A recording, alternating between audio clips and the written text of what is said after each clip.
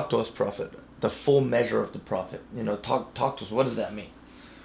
Well, that means the utterance gifts. That means the power gifts. I really feel like what God is looking for are those that would be a voice that would not just proclaim, but they have the substance and the reality of the kingdom that rests on them, and they're backing up the gospel with miracle signs and wonders. There's an honor that God's bringing back to the office of a prophet. Yes. And I urged our church, and I told them, I said, although some prophets have misused and manipulated and taken advantage and have fallen, still there's an honor to the office and to the gift, and we need to put it in the right place, perspective. Absolutely. And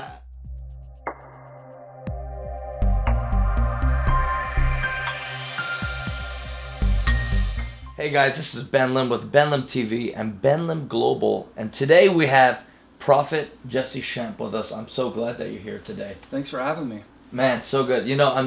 We've been trying to get a hold of you and bring you down to some of our meetings here in LA, Southern California for a while, but it's been a little difficult. Yeah. But here you are now. Yeah, finally. Here I am, man. Perfect timing. And there's something happening in LA, Southern California, and California. I'm sure you can attest to this. As you are a prophet and a man of God, there's certain regions or states that you go to, you could feel something. Yeah. And this isn't your first time to California. Right. But what are you feeling? What are you sensing? Even as you keep returning to California, Southern California. Yeah, that's an awesome question, man, because we're here in Orange County. Yeah. And it's right where Lonnie Frisbee's ministry was birthed out of. We had the Jesus People movement, power of God just touching the youth. And so what do I sense God doing? I sense the moving of God's glory. I sense the moving of God's Spirit. And God's raising up eagles out of California. He's raising up prophets, voices, men and women. That's the hour that we're in right now. As God is restoring the mantle and the office of the prophet. And we're getting ready to see the full measure of the prophet. Talk to us, prophet. The full measure of the prophet. Talk to us. What does that mean? Well, that means the utterance gifts. That means the power gifts. I really feel like what God is looking for are those that would be a voice that would not just proclaim, but they have the substance and the reality of the kingdom that rests on them. And they're backing up the gospel with miracle signs and wonders. So, we look in the Bible, we can see the prophet Elijah and Elijah. Now, the prophet Elijah, he spoke the word of the Lord, but everything that he spoke was demonstrated. I see a cloud the size of a man's hand. I hear the sound of the abundance of rain. What he called forth came into the earth. But there was also a mantle that rested on him for notable, remarkable miracles, creative miracles. I believe that we're entering into that again. And I believe that God is mantling a generation with a mantle of miracles.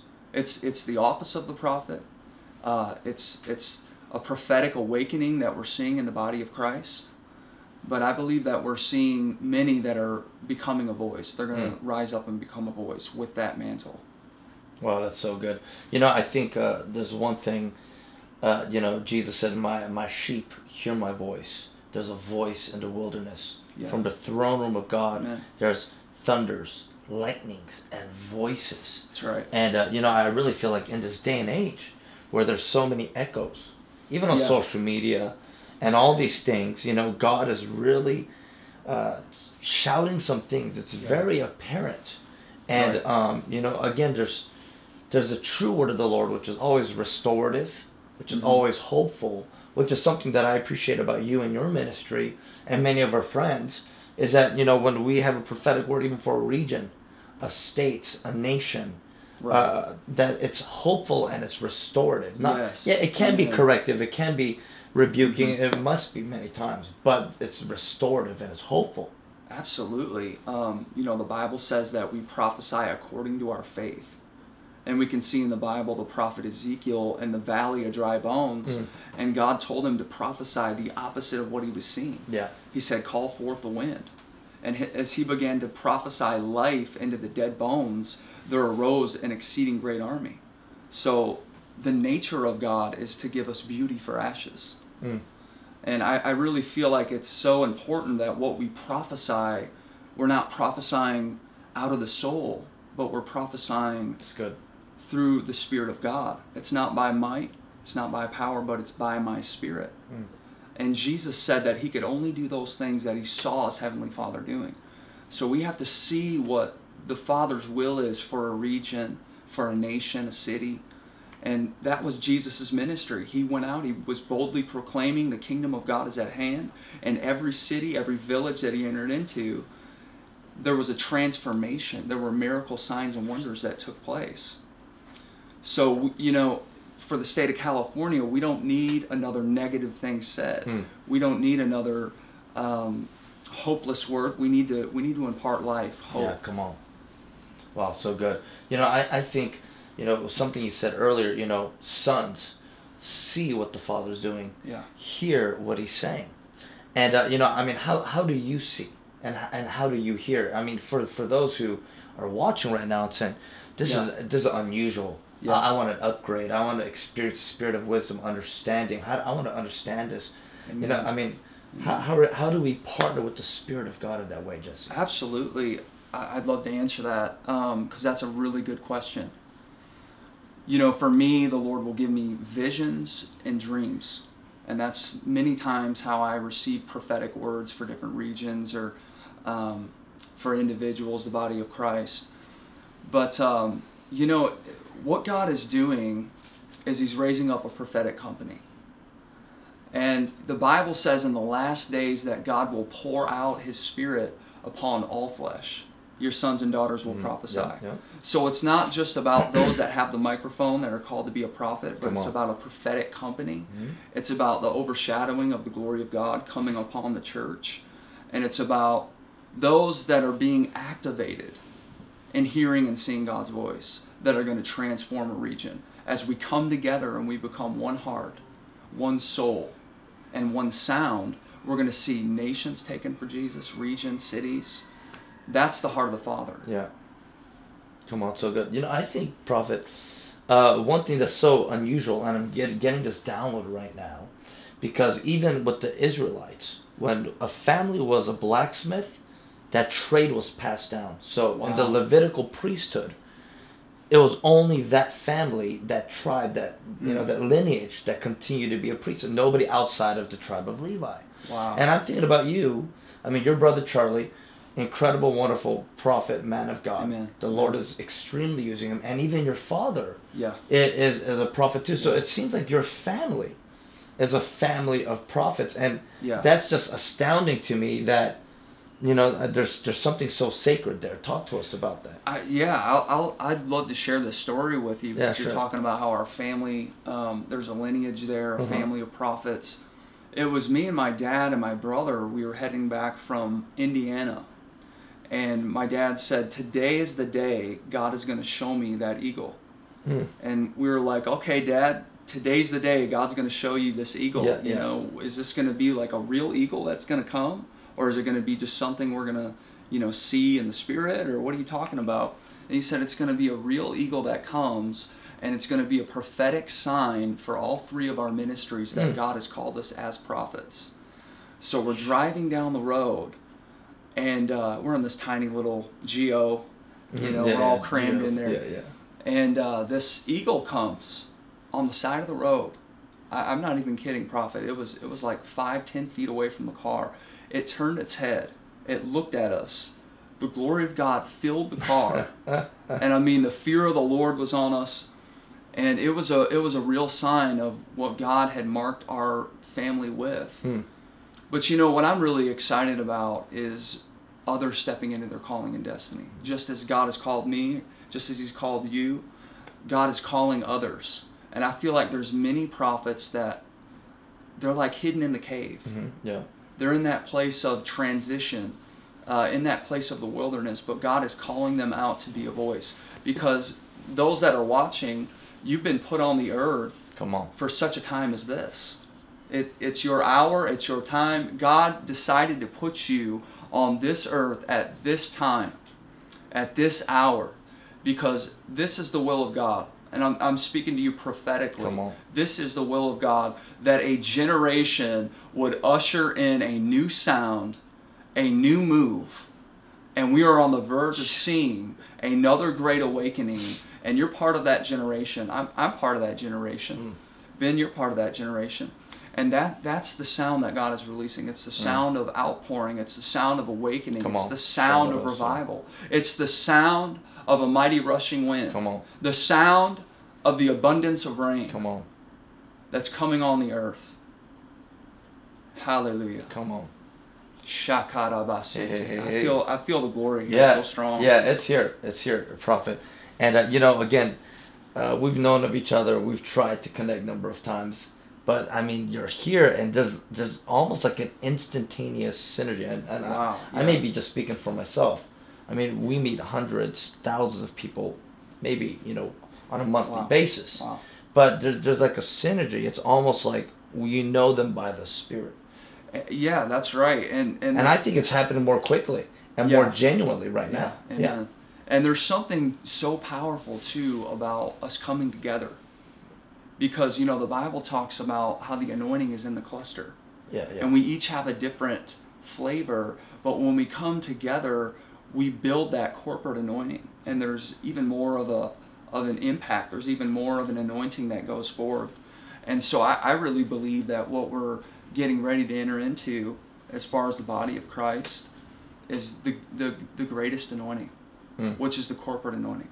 It's not just the anointing that's on me or on you, but collectively we come together and we release that sound, and the glory of God is making an impact in a region, in the city. It's so important that we join together in unity.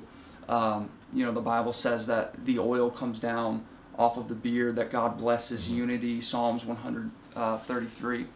So I'm excited to be here with you, man, because I sense the power of God just so strong.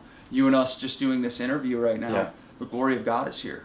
It's on a higher level because we're joined together in the Spirit. And, you know, I think you said something so key, Prophet. Again, it's about the right people.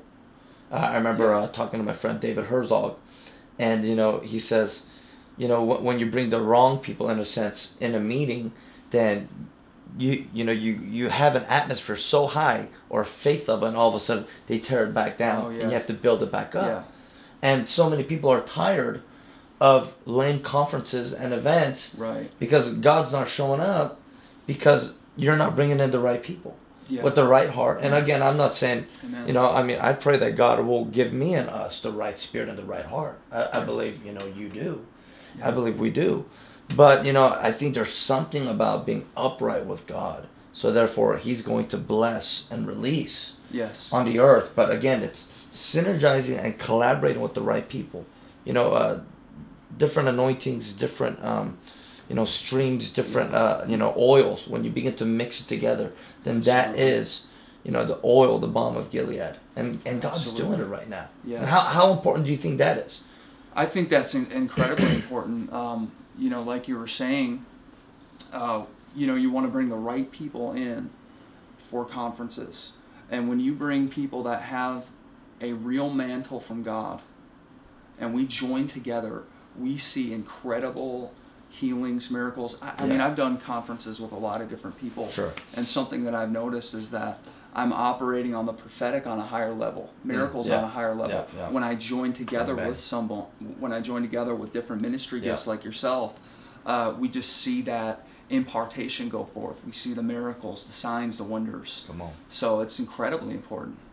Yeah, I tell people, Prophet, it's a compounding effect. Or a word God's given us recently is the quantum leap, where things go into exponential. It's not just additional, but exponential, because there's a quantum leap in the Spirit. And so it's a compounding, you know. So I'm real excited. I think there's a standard too. You know, like you were saying, we're going after the real thing. We want the power of God. We want miracles. We want the substance. We want the evidence of the gospel. And I believe we're returning in many ways to to that foundation of simplicity. That's good. You know, I was just in Modesto, and I was in this meeting. I called out a word for vertigo. So there's somebody, you got vertigo. I felt the word of knowledge, and this woman came, prayed for, the power of God hit her. She said for the first time in years, she woke up without any dizziness, without any headaches. She's totally healed. And so that's the standard. You know, the standard is real substance and evidence. The standard is that miracle signs and wonders follow the preaching of the gospel. And that is part of the prophetic office, is that we see the power of the gospel, that we see the authentic power, the raw power of the Holy Spirit. It's not just prophecy. It's about seeing the power of God heal people's bodies, creative miracles, remarkable miracles. And I know that you see that in your ministry as well. But there's signs that point to the prophetic office, the office of the prophet. There's signs that point to that office. And the more that we begin to recognize the mantle of the prophet that rests on those in this generation, the more we're going to see our cities impacted, the more that we're going to see our congregations impacted. I'm excited, man. We're in an exciting hour. Come on, it's absolutely. An exciting hour. You know, even this Sunday, Prophet, at our home church in LA, you know, I gave a real heart-wrenching word. You know, Jessica was there, many others were there, and a number of people came up to me saying, wow, that word has still resonated with me, which is honoring prophets and prophetic voices and mothers and fathers. And how even in the American culture, you know, in the South it's different from us here in LA, West Coast, but in general, in America, you know, there's kind of this attitude of like, who are you, right? It's, even in LA and in the West Coast, you know, we're a little bit different than the South, you know, but even the Bible-believing belt South, you know, can have their own issues and things, but, you know, God's doing it. But there's an honor that God's bringing back to the office of a prophet. And I urged our church, and I told them, I said, although some prophets have misused and manipulated and taken advantage and have fallen, still there's an honor to the office and to the gift, and we need to put it in the right place, perspective. Absolutely. And I confirm, God is bringing a holy reverence, fear, honor back to the office, because the genuine is being manifested in this season more than ever before. Right, right. And how important are mothers and fathers? Because there's a rubbing off of the anointing. There's something that gets on them that gets on me. And that's how we're activated in our callings and destinies. We need those that release the power of impartation to establish us. You know, Paul said, I long to be with you that I may impart unto you a spiritual gift that you may be established. So we need these prophets in the earth to help people be established in their destiny. Because all it takes is one impartation to unlock destiny in you. One impartation to bring you fully into your calling. So I'm always in the line, man. I'm always wanting impartation. That's how I started. I just got as many impartations as I could, because it carried me and it brought an acceleration. And destiny doors began to open. So we need prophets. They release the ministry of impartation. Let me ask you, Prophet, because you and I, you know, we're a little bit younger than, you know, some of the some other people, which is, you know, and of course the Lord is going to continue to carry us so that the fulfillment of our ministries have a long-lasting fruit.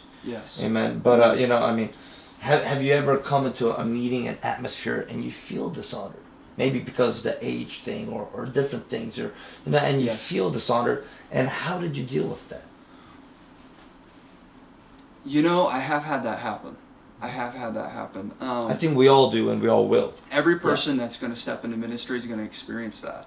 But what you have to know is that where God sends you and where you're received, that's where you see heaven manifest. That's where you see the blessing. So that's why it's so important that we honor one another, we honor ministry gifts, because there is a blessing that comes from that. You know, the Bible says you receive a prophet in the name of a prophet, you receive a prophet's reward. So if I receive you as a prophet, I could receive a prophetic word, or it could be a miracle, or it could be a financial blessing, or it could be, you know, deliverance, because that's what the prophet moves in. So we have to understand that when we honor the vessel, there is something that is released on us as we bless and as we honor that individual, and we we just treat them with respect. You know, really when the Bible says when you receive a prophet in the name of a prophet, you receive a prophet's reward, it means to warmly embrace someone. So that means I have to be open to receive what that vessel is carrying, what that vessel is releasing. And if I can bless them, if I can honor them, then that same anointing will be on my life and will bless me. That's good. Yeah. You know, that's a key there. That's a very powerful key. That's good.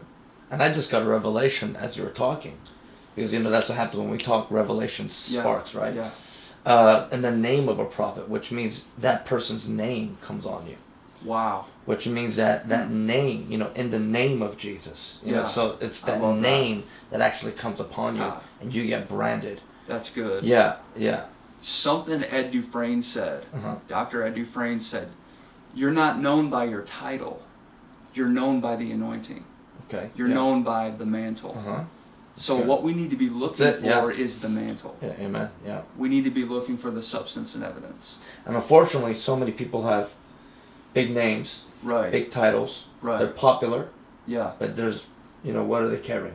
And, you know, I don't want to be one of those people. You know, I want to carry something genuine. Amen. That's why our greatest responsibility is to be a friend of God, to be on our face, and to pray, and to carry the presence rather than carrying the cares and the burdens of the world and all this other carnal stuff. You know, I mean, we got to continue to walk in purity. Jesse, before we close, I mean, this has been so wonderful. It's just, you know, we're just flowing right now, so it's wonderful.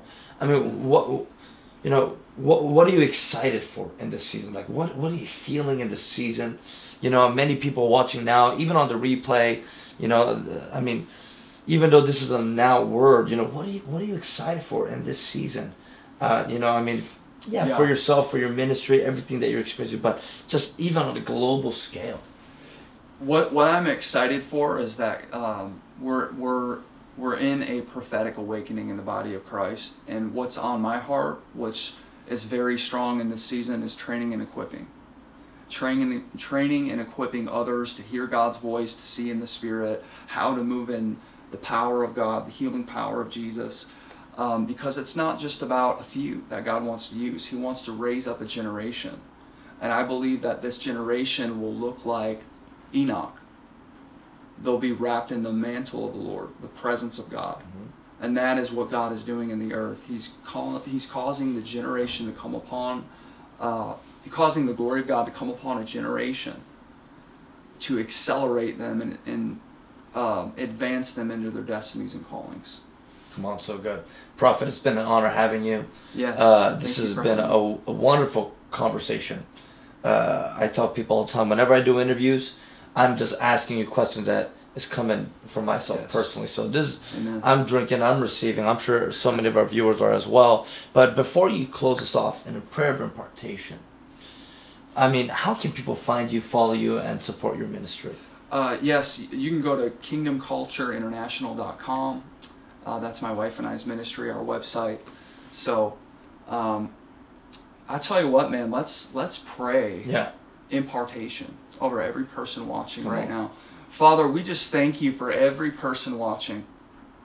Every person watching this live broadcast, we loose the power of God upon you, the power of God into your home. We speak impartation upon you right now into your spirit.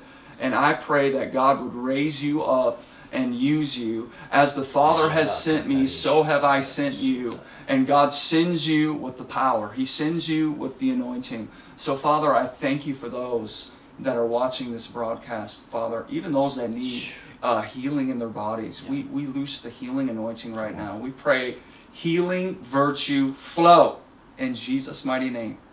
In Jesus' mighty name. In Jesus' mighty name.